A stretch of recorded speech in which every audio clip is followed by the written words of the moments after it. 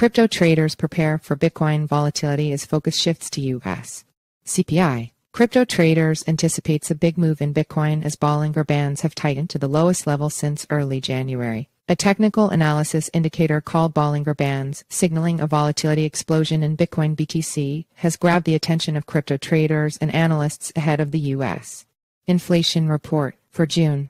Bollinger Bands are tight. How tight? Squeezes of this caliber have only ever occurred a handful of times in the past decade. Most squeezes like this have tipped the market bias before the breakout, analyst Josh Olszewicz tweeted early Wednesday, adding that a similar tightening of bands was last seen in early January, just before Bitcoin's bull revival. The so-called squeeze or tightening of Bitcoin's Bollinger Bands has also caught the eye of John Bollinger, the inventor of the indicator. Bollinger Bands are derived by placing volatility lines 2 standard deviations above and below the 20-day simple moving average SMA of the asset price. The bands are driven by the degree of price turbulence, with the squeeze or tightening of the bands representing volatility contraction and the widening of bands representing volatility explosion. When bands tighten sharply, traders prepare for a big move and usually trade in the direction in which prices breach the band. The logic is that the market builds energy during consolidation, which is eventually unleashed in either direction. The most common method of tracking the bandwidth is to divide the spread between the upper and lower bands with the 20-day SMA of prices. Bitcoin's Bollinger bandwidth has declined to 0.04, the lowest since early January, according to the charting platform TradingView.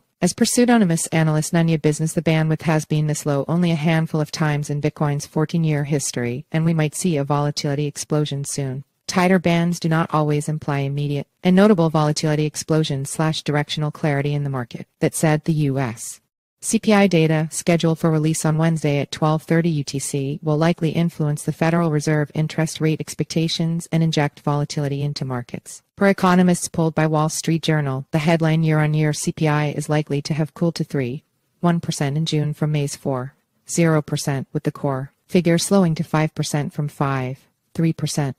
A reading of 3.1% would bring the headline closer to the Fed's target of 2%, weakening the case of continued interest rate hikes or monetary tightening that was partly responsible for last year's crypto crash. In other words, Bitcoin may break out of the Bollinger Band squeeze if the inflation data matches estimates. Note that expectations for a big drop in CPI have been amped up by a report released Tuesday that showed used car prices, one of the key components of the U.S.